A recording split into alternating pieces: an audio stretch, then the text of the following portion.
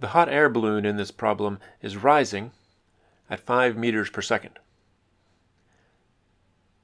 A man leans out the side and releases a sandbag at the instant it's 40 meters above the ground.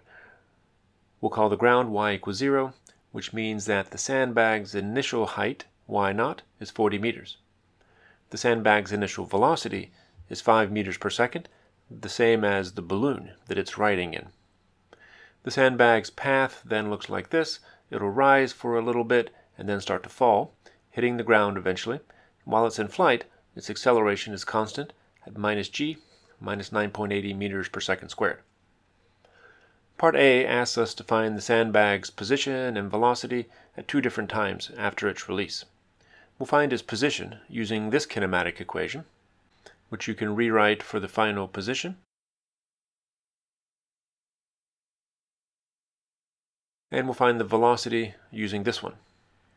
Now we just need to substitute the times into these equations. The position at 1/4 of a second is shown here. When you substitute all of these numbers and calculate,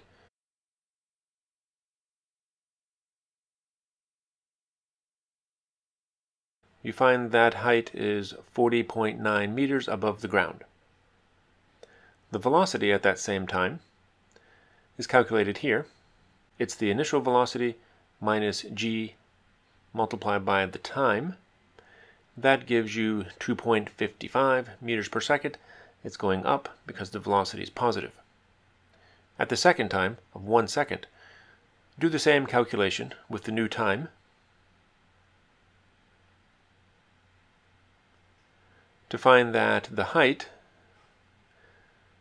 is 40.1 meters above the ground. And the velocity in the same way, finding that it equals negative 4.80 meters per second. The negative sign there tells you that it's moving down at that time. Let's move these results up here so that we can clear the way for the rest of the problem. And I'll erase all of this.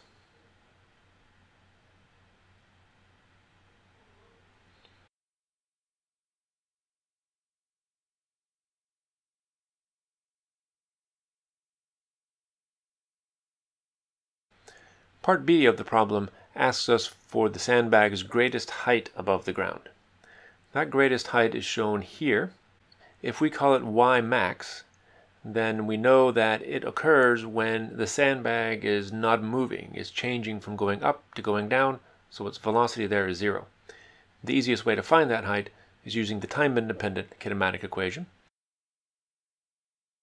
When the velocity is 0, the height is the maximum height.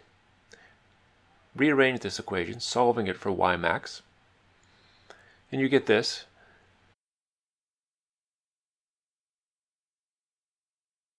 We can substitute the numbers into this equation now. The maximum height is 40 meters plus the initial velocity squared divided by 2g. When you calculate, you find that it's 41.3 meters. So the sandbag rises a little bit after being released before it starts to fall again. Part C asks us to find the time between release and hitting the ground. There are two ways to do this. The first is to use this kinematic equation. If you do that, the final height is going to be 0, so y would equal 0, and you would solve this for the time when y equals 0. The solution requires the quadratic equation. Another option is to first find the velocity when the sandbag hits the ground, and then find the time when it has that particular velocity. That's what we'll do here. Find the velocity using the time-independent equation. That's this one, and you can solve it for the velocity.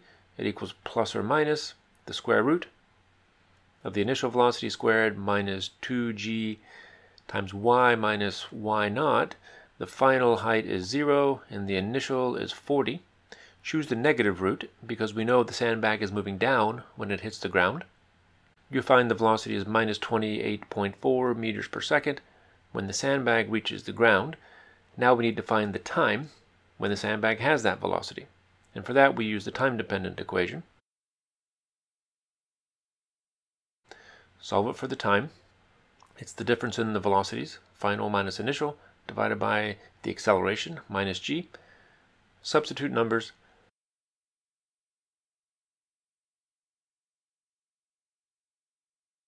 To find that, it equals 3.41 seconds. That's how long the sandbag is in flight. Part D asks us for the sandbag's speed when it hits the ground. That's the magnitude of the velocity when it hits the ground.